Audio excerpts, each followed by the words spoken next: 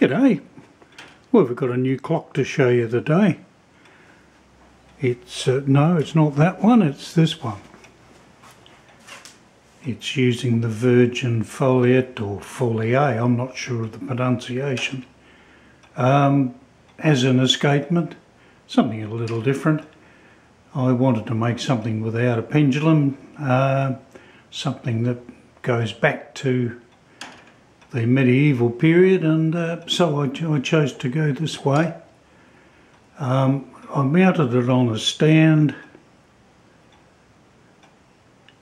and the stand is made from acacia deal barter or silver wattle from Tasmania.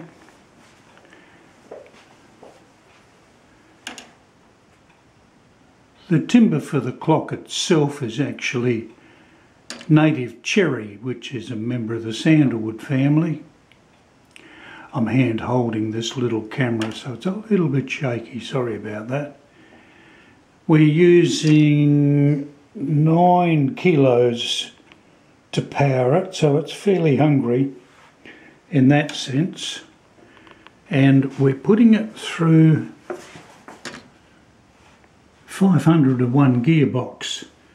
The gear train begins with some H25 chain, which I like using. I find it's really nice, accurate and strong.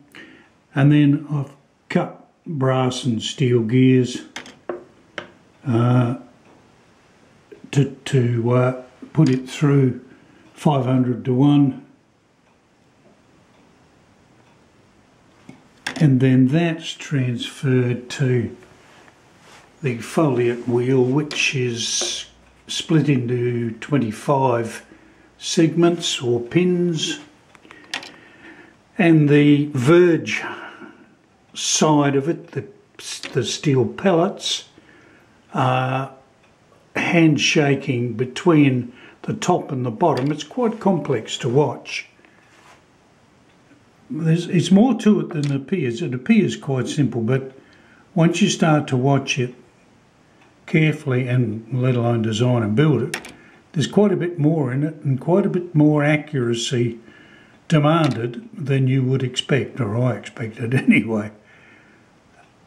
And the handshake between the bottom and the top as this process progresses, it's quite sweet to watch.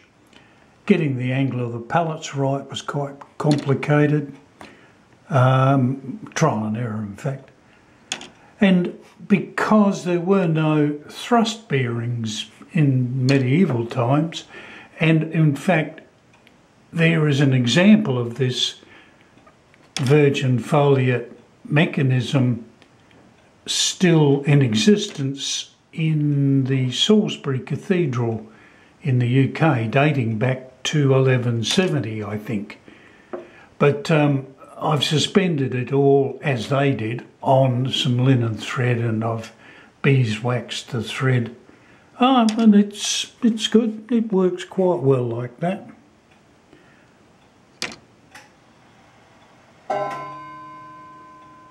There goes other clocks. The actual clock side of it, I've used a little endless belt there and a bevel gear. I made a little brass bevel gear to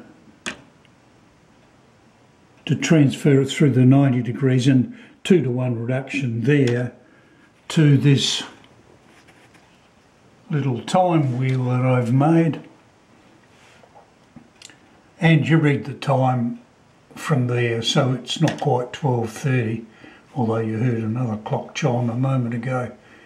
That's made from hewn pine and the inlaid timber. I've forgotten what the timber is I used there, but inlaid, and a nice little top on it. And I love to use a bit of polished brass with all of this. Even though it sounds relatively quiet, in the daytime of a night time it's quite quite substantial. So we just put that little folding arm down to arrest its travel of a night time.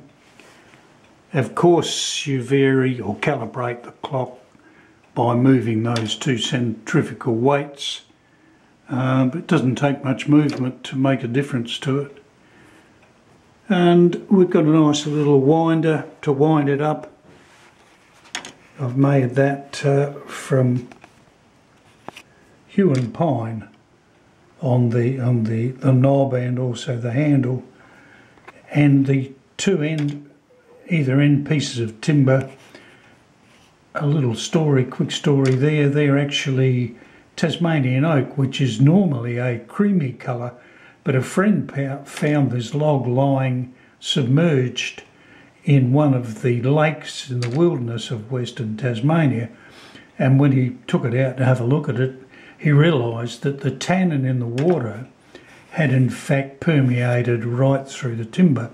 So he gave me some of it, and so I've made it from that. So it looks somewhat like ebony, but it's actually Tasmanian oak.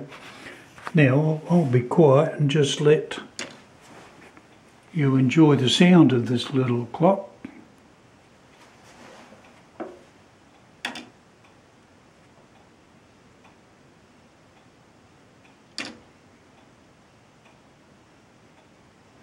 And try to hold the camera steady.